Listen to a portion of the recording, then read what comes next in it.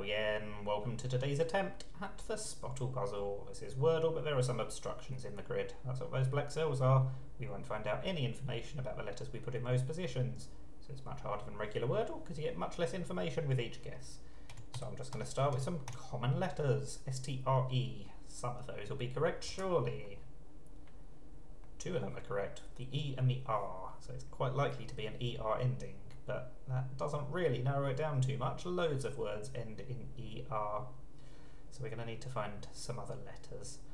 I'm not on hard mode, I don't have to reuse the R and the E, but I suppose I might as well try an ER ending, in which case I might as well use the E and the R. I'm going to not find out any information about the letters in those positions anyway. How about lacer? Is that a word? I don't think it will be correct. I just want to find out about those three letters. And we get the C and the L. That is very nice. So it could easily be ulcer or cruel. No, it can't be ulcer because the C can't be third.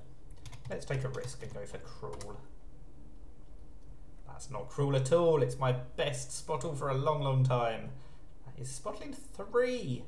Let me know if you did even better, in which case, really well done. Thank you for watching, and bye for now.